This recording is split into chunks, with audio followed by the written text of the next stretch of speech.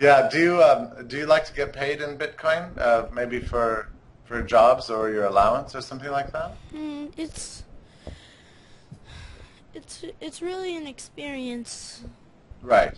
Well, the good thing about it is that if you're paid in Bitcoin, then you can probably look at it go up in value. I think in the last week, you've probably been able to look at how your Bitcoins are actually uh, growing in value all the time, so that you can buy ever more stuff with them.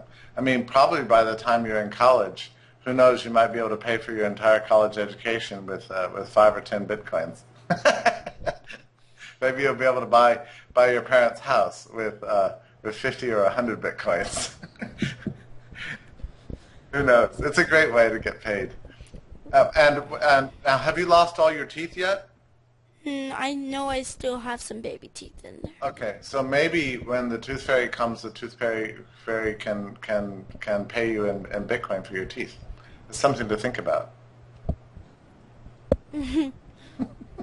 Good idea. All I need is to get involved in the fairy post.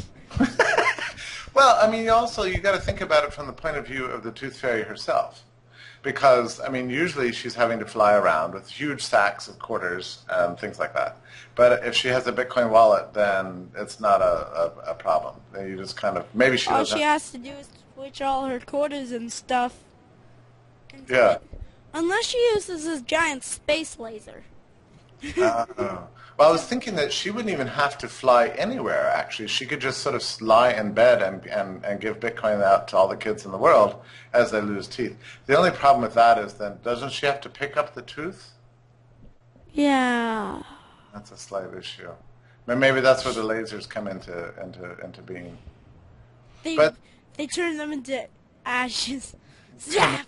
yeah. Gone. Well, I mean, I wouldn't. I mean, if I woke up and I had a big pile of ash under my pillow and some extra Bitcoin in my cell phone, I think I would be mostly happy, actually.